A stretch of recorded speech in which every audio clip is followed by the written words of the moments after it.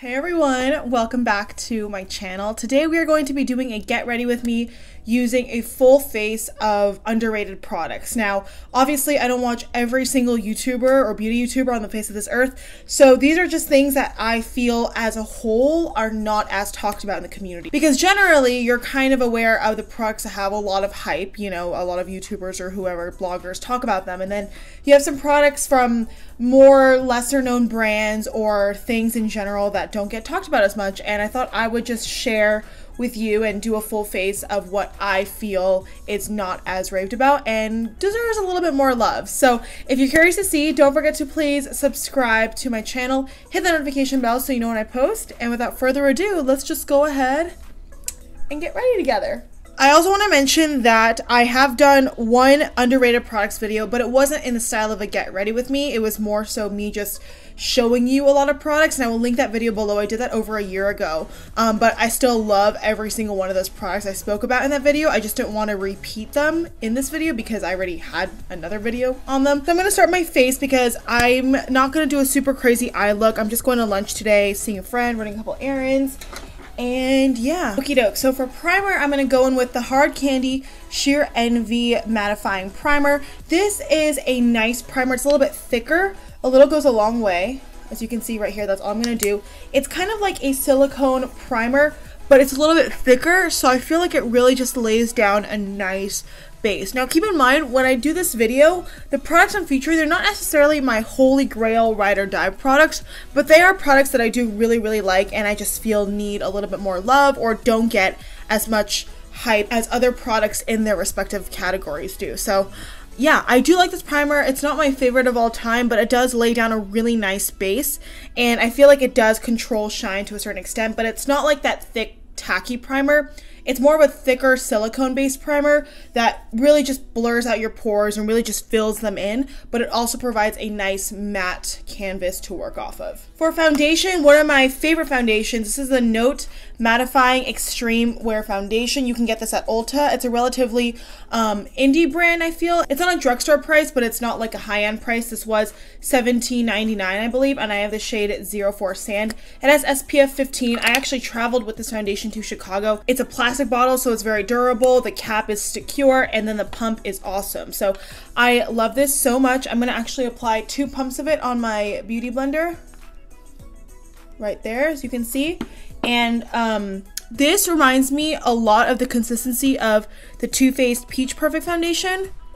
And I love that foundation. It's like my favorite foundation of all time, if you guys didn't know that.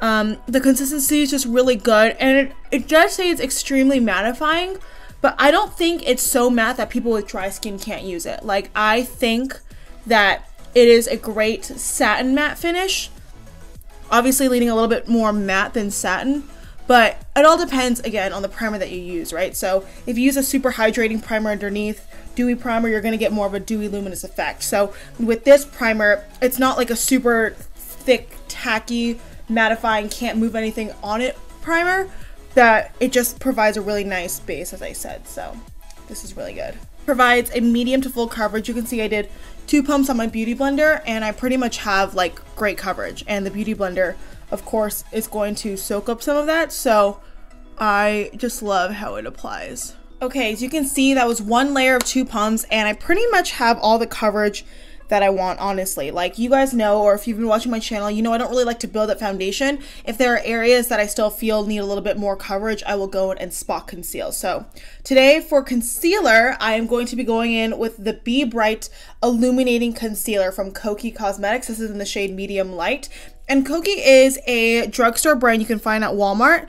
And I love this concealer specifically for underneath my eyes because this shade in particular, Medium Light, has a little bit of that peachy undertone. I don't know if you guys can tell on camera, but it definitely has a peachy tone, and peachy tones are great at canceling out dark circles. So that's what I love about this concealer, and I'm just going to kind of highlight down the center of my face. And then to spot concealer, another concealer I feel doesn't get a lot of love, or at least doesn't anymore, is a Wet n Wild Photo Focus, and this is in the shade Medium Tawny. This is like a $3 concealer, and it's honestly so good. I'm just gonna kind of conceal or go over the areas I feel need a little bit more coverage. So it includes all up in here. I'm just going to take that beauty blender again, and I'm just going to go in and start blending everything out. This Kokie concealer is really good specifically for under your eyes. You get really good coverage, as you can see right here. And while it's not my favorite concealer of all time, it is an excellent concealer for this purpose. Blends out really easily. It's just great stuff. And of course, every brand I'm talking about in this video, if you guys are new to my channel, I am a cruelty-free beauty vlogger, beauty user, with a lot of household items too, like dish soaps and stuff like that. I really try my best to be cruelty-free in as many aspects as I can in terms of like products and things like that.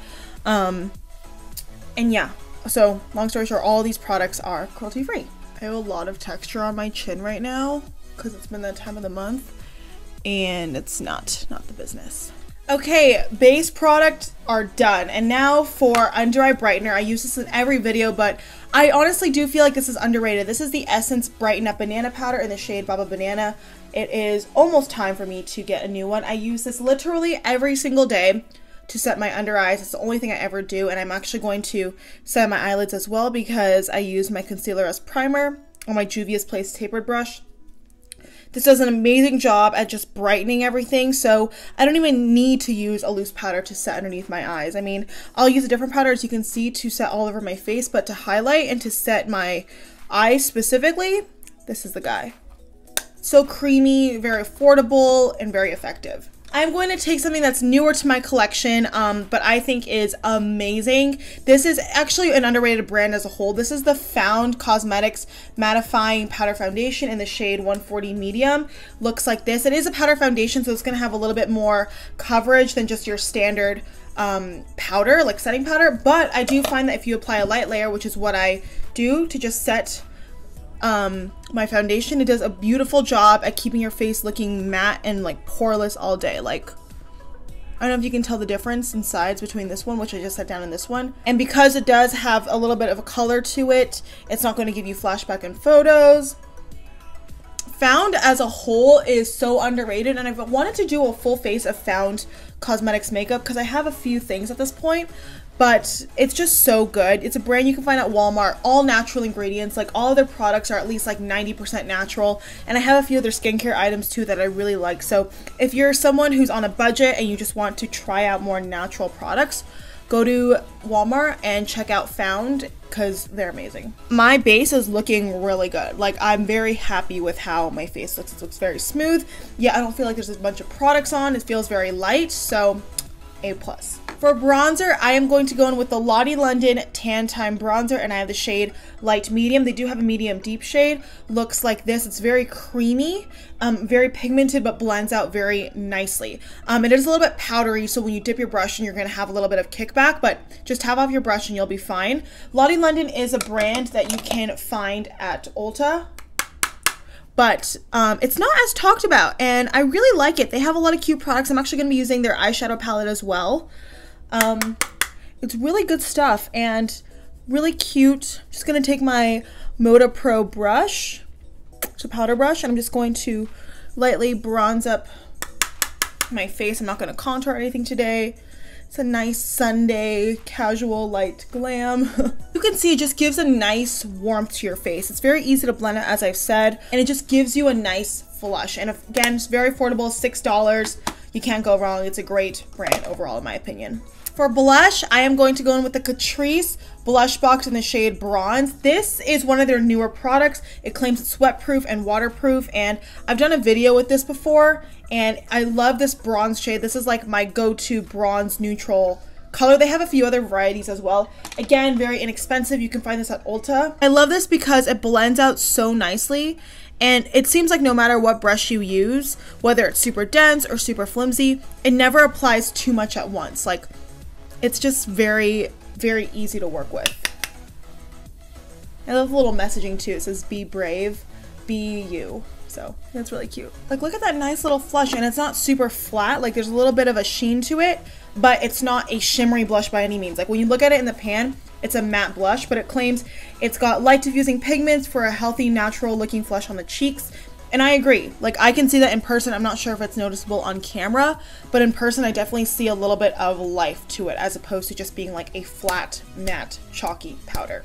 You know what I mean? So I'm gonna move on to brows for now. I am going to take something that I've been loving so much that I spoke about in my favorites video and a couple other videos. This is the LA Girl Shady Slim Brow Pencil, and I have the shade Brunette. I feel like most people, if they talk about a drugstore brow pencil, they talk about the NYX Micro Brow Pencil, which I've had and I've loved. It's a great brow pencil, but I think this one's even better. Because, you know, if it's not the Anastasia Brow Wiz or whatever, that's like the go-to drugstore dupe in my opinion. But this is even more affordable. It's like $5, and LA Girl is a great brand in general, and I have just been using this so much. So I'm just going to lightly fill in my brows.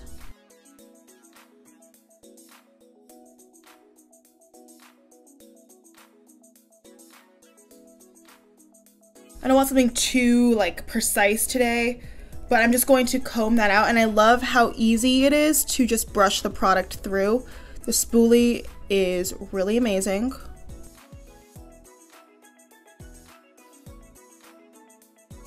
Okie doke, and to set that down, another underrated product in my opinion that I've loved, and I'm sorry I've spoken about a couple of these items in my favorites video just because I love them so much. This is the Milk Makeup Kush Brow Gel in the shade Dutch. Looks like this. It is seriously my favorite brow gel of all time now. Just a few swipes, and I even like to use this on days where I don't even use brow pencil, and I still feel like it does a great job of just adding color and dimension and depth. So there we have it. A few swipes and brows are good. Okay, moving on to eyes. I already did prime them with concealer when I was putting on my base, and then I set that down with a powder. But we're going to go in with the Lottie London Shadow Swatch 12-piece eyeshadow palette. And this I feel like is totally underrated. Lottie London is a brand that is totally underrated. I have done a video with this before. I did a first impressions where I actually think I featured a couple of these products. I will link that down below. But this, in my opinion, I was going through all of my palettes, and some I feel I've already spoken about a lot. This I've only spoken about once before, and I do want to reiterate that I do like using products more than once on my channel, because I know I am that consumer where I'm not getting PR from companies, you know, like I'm not always being able to use the newest stuff, and even if I were, there are still things that just because they came out a few weeks ago or a few months ago or a few years ago doesn't mean that they're not still good, you know? So the average consumer isn't going to buy every new release. So I always like to make it a point to go back and use products and genuinely in my everyday life to cycle through things in my collection, in my existing collection. And while I do love the new stuff and I'm always buying the new stuff, I like to make it a point to use old or existing things in my collection as well. So yeah, this is the Shadow Swatch palette in the shade The Rust. It kind of reminds me of the Naked Heat palette in format and in color scheme, but I said in my initial video with this palette, the reason why I love this so much is not just because of the pigmentation and the packaging, I think that's really boss, but also because you have kind of an even divide between warm shades and cool shades. And at first when you look at this palette, you're like, oh my god, they're all warm shades, but no, you have a lot of pretty neutrals and cool purples and taupes. So this is a really versatile palette in my opinion. So I'm just gonna do something a little bit bronzy, a little bit neutral for today. I'm gonna start off with this shade right here. This is in the shade Mid, I believe. Yes, the colors are in the back, so I'm reading it. No, Mia, sorry. The A looks like a D for a second. And I am just going to lay that down with my Morphe M504. It is a little bit powdery. As you can see, there's a little bit of kick up, but that is a-okay to me. This palette, I believe, was $13. To be honest, I'm not even sure if it's still on the Ulta website, but wherever you can find Lottie London, this is a great palette and it's very underrated in my opinion. Next, I'm going to go in with this shade right here called Nicole. And on this Morphe M433 brush, I'm just going to, ooh, this is very pigmented as you can see right here. I'm just going to lightly brush this through my crease a little bit less liberally. Okay, next up, I'm going to take this shade right here. It's a really pretty dark plum reddish shade called Jenny, and on this Beach Cosmetics number 6 brush, I'm just going to really pack that in my outer corner. These are very pigmented and honestly comparable to higher end shadows for sure. The way they blend and things like that.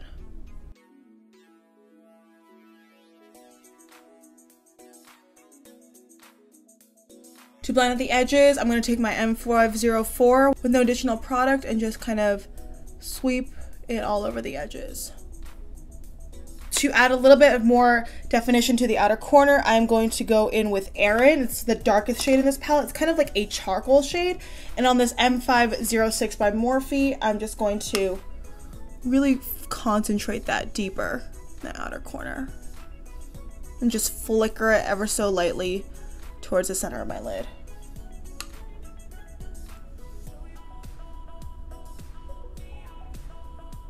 Okay, and then all over the lid, I'm going to apply this nice light champagne shade right here. This is the first shade called Danielle. And it's satin finish. It's not necessarily a shimmer, but that's the effect oh my god, do you see like how beautiful that is? I had the same reaction when I went in with this palette for the first time. The mattes are great, but I feel like the shimmers are what really make this palette amazing. And it's not even a shimmer, it's just a satin. But it's so pigmented. To clean up that outer corner, again, I'm just going to take my BH Cosmetics brush and then a little bit more of that Jenny shade. Just going to lightly flicker that inwards. So that's how we get that nice little gradient effect, and I am loving this. Moving on to my lower lash line, I am going to take that charcoal shade Erin, and I'm just going to stamp that all along my lower lash line as precisely as possible using my M213 by Morphe. You can see it's very pigmented. And then to add a little bit of color beneath that, I'm going to take that taupe shade we went in with our transition shade called Mia. I'm just going to smoke that a little bit lower. I am also going to go in and do a little bit of an eyeshadow eyeliner type thing back in with Erin as well. I don't really want to apply like liquid liner or anything today, so I'm just going to stamp this as close to my upper lash line as possible for a little bit of definition that kind of mimics the effect of eyeliner without it being super harsh or super noticeable. For mascara, I am going to go in with an eyelash primer first, just because I feel like eyelash primers as a whole are underrated, but I use it every single day. The underrated one I have in my collection is the Essence Volume Booster Lash Primer. This is a great lash primer. It's very inexpensive. It's $4.99, and I mean, I still love this a lot. I mean, I use my Marc Jacobs one, but I feel like this might be a little bit better. And it's way more inexpensive. I'll say it over and over and over again. Essence mascaras as a whole are very underrated in my opinion, and the best mascaras, the best affordable mascaras, and pretty much among the best high-end mascaras as well. I have pretty much almost every single Essence mascara, or they keep releasing new ones and I keep having to keep up with them, but they're so good. For mascara itself, I'm going to be taking the Essence Forbidden Volume Mascara, and I chose this because it's not one of their newer ones, but I actually got this on sale for like $2, and I'm not joking, it gives me amazing lashes, like you'll see. So, like, hello, this is $2 and freaking amazing. This is a highlighter I chose for this video. This is the H&M Illumination Lustre Powder in the shade Sunlit Gold. And it's a really beautiful natural highlight. It's really beautiful and really buildable. So I went with this because I feel like as a whole, no one really talks about H&M beauty that much, but they make some amazing products, and the highlight in particular, I think is one that can fit a lot of different skin types and skin tones. They have different shades, but this is really beautiful. I'm just gonna take my R36 by Morphe, and I'm just going to put that in here and just start building it on my cheeks. You can see it. It literally doesn't have any glitter or anything in it, but you can make it a natural highlight if you want, or something that's blinding, like, hello.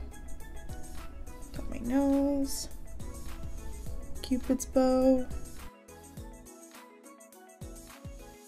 Okay, and then to highlight my inner corners and brow bone, I'm going to take the same highlight, which is why I didn't do that yet, on my Essence Smoky Eyes brush. So I'm going to dip that in here.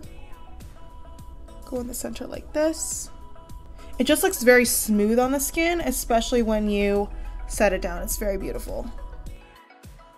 For lip liner, I am going to go in with the Kokie Warm Nude Retractable Lip Liner. This is Boss packaging, first of all, and this is a great lip liner that no one talks about. It's affordable. It's not like the most pigmented, but that could be really good for you if you're someone who just wants to apply a nice outline or a nice guide and then fill in your lips with like a different color, because it doesn't have that pigmented like outline. You know what I mean?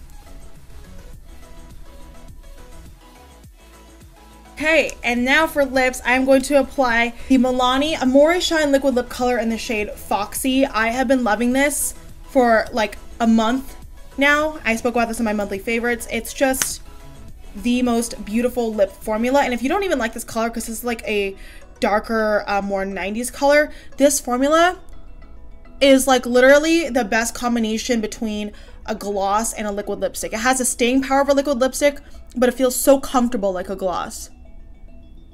And it does feel long wearing.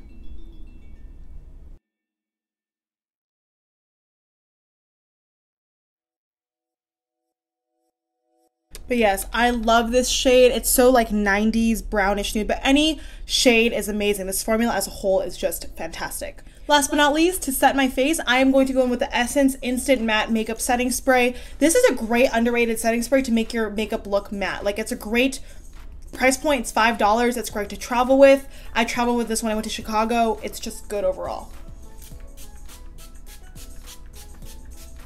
You can see the mist is very fine. It's just beautiful.